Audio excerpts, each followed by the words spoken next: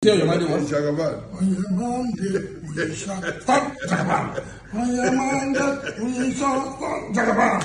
On your Monday, on your Monday, we shall stop Jagaban. Yes, sir. On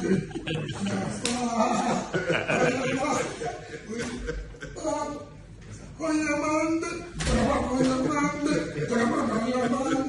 we shall stop.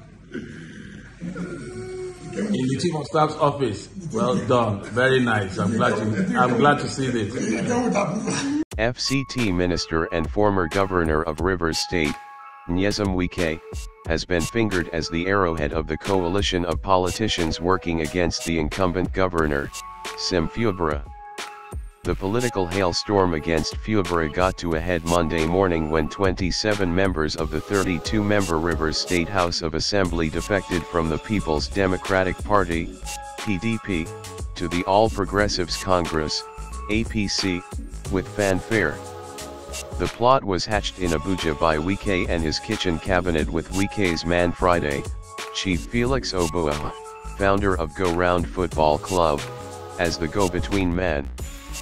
Chief Oboah, a former chairman of the PDP in Rivers State, has been a trusted ally of Wike and is always seen in Wike's company, from Rivers to Abuja. The plot to migrate the lawmakers loyal to Wike from PDP to APC had been on before the October incident in which the State Assembly imploded in an internal crisis that saw the emergence of two camps. Since the October incident, which was an aftermath of an earlier plot to impeach Governor Fubara, the 32-member House had been operating in two factions, following the impeachment of the Majority Leader Edison Ihai. While Speaker Matanzama Yul retained 26 members who are the Wike loyalists, Edison Ihai had been operating with 4 members said to be loyalists of Fubara. Governor Fubara's efforts to break the ranks of the Wike's loyalists had been thwarted by emissaries from Wike through Chief Oboah to the Yul camp. The love for and commitment of the 26 lawmakers plus the speaker to Wike is fierce. Not even money, no matter the amount, could break it. All the efforts from the governor to win them over failed. The bond is strong and going forward, I fear for the governor to still keep his seat and concentrate on his job. APC lawmakers are now in the majority and anything can happen, a source familiar with the plot said. The defection of the 27 lawmakers under the leadership of Martin Amawali was announced with fanfare Monday morning, aftermath of intensive lobbying and meetings at the weekend. Wike was said to be in the know of every move by the lawmakers. Another member of the Wike camp said that last week's appearance of Wike at the office of Chief of Staff to President Tinubu, during which Wike composed and danced to a song "On Your Mandate We Shall Stand," Jajaban, was a herald of the grand defection. Since October, Amawali and another member, Edison Ihai, had been embroiled in a speakership fight, though elders of the state tried to mediate. Ahead of the defection of the 27 members, the Amawali camp had effected some leadership changes.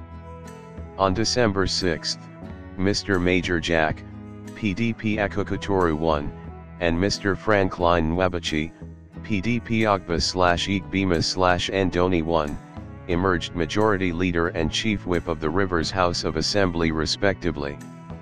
The new House leaders emerged and subsequently took oath of office following an election by 27 members during plenary at the Assembly chamber. Commenting on their emergence, Speaker Martinzama Awali, PDP Obio/Akbar 1, congratulated the officers while also charging them to remain committed to their new responsibilities. Also Mr. Enemy George, PDP Asari Toru 2, moved a motion to commend the Speaker. The motion was unanimously supported by members as they extolled the sterling leadership qualities of the Speaker and his team. In separate remarks, members applauded the House leadership for upholding the tenets of democracy. Similarly, the Financial Autonomy Bill, 2023 has scaled second reading. The Speaker emphasized the importance of the bill and stated his conviction that when passed, the Governor would assent to it. The Speaker, however, alleged that the governor, Mr. Simon Ile Fubara, had withheld the funds meant for management of the assembly for the month of November. He assured of the readiness of the House to continue its constitutional functions, irrespective of negative distractions.